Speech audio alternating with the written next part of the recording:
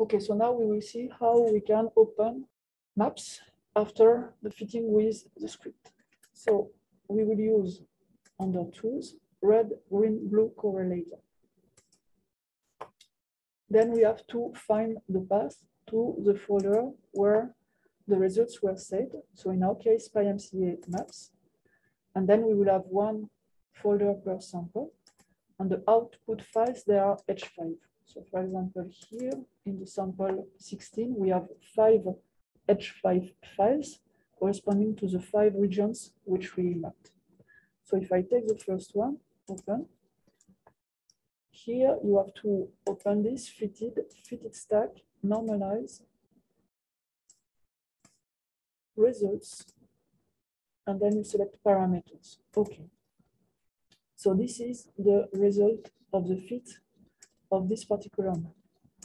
So in this case, we add a configuration file with 7 elements. We can go over each of them quickly just to see how the elements are present. We can also superimpose up to 3 elements. So for example, magnesium, aluminum, sulfur.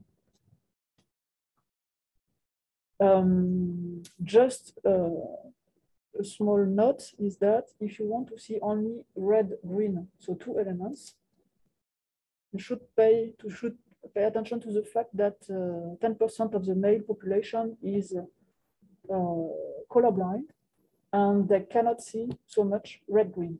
But for them, it's much easier to see magenta-green. So if you just click like this, red, blue together, and green for the second element, this is a display which is much easier to read for colorblind people. Okay, so if we want to see 3 elements, red, green, blue, so let's go like this. By default, PyMCA puts the beginning of the map, so the 0, in the bottom part of the map. So if you click on Mona Lisa, you will flip it upside down, which corresponds to the way the map was acquired. Also, by default, PyMCA uses the full size of the field of view, but it does not, in this case, the pixel is not square. So if you want to have a square pixel, you have to click on this small button here. Okay, so what can we do in terms of display? You have the possibility to switch from linear to logarithmic or gamma, in particular to see small details.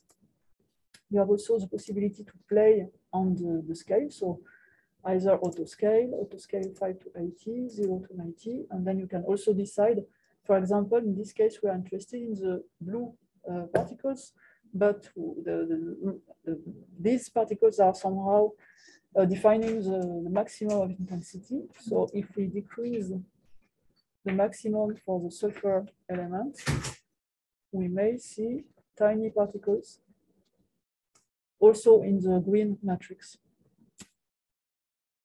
You can, if of interest, under this sigma symbol, you have image calculator. So for example, if you would like to do the division of 2 maps, the sum of 2 maps, if it makes sense. So for this, if you let the mouse, you see how the calculation, I mean, the equation should be written. The number of the lines should be written between curly brackets. So for example, if you would like to calculate sulfur divided by silicon, it should be written like this, and then calculate, which makes any sense, but anyway, that's for the demonstration. Whatever. And then you have the possibility to either keep the name by default or give a new name. So if you want to silicon, add image. So with this add image now, we have a new map in this list of images. If you have created calculations and you don't want to lose them, the best is that to save them at the end. So you save just one as selected, or you can save all of them.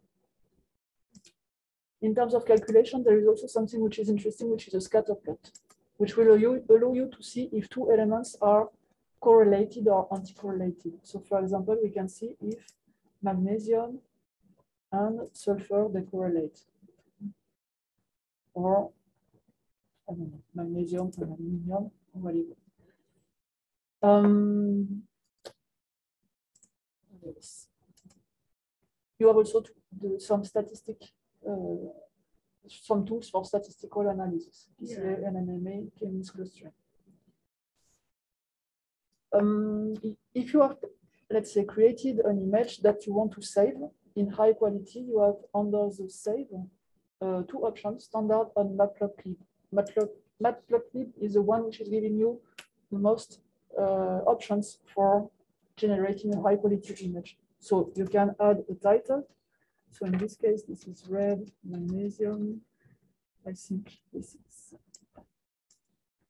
green aluminum, blue silicon, sulfur in this case. You can add the X and Y axis. You can also indicate, as this was the case here, that the pixel is not, for example, 1 micron, but 2 microns, such that this scale is now in microns. You can add labels. So for this can be distance in microns.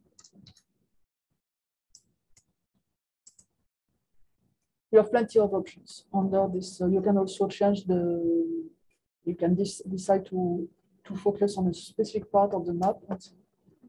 And then if you save, you will have this as a JPEG or TIFF, PNG, no, PNG, EPS, CSVG formats. You can zoom in, zoom out.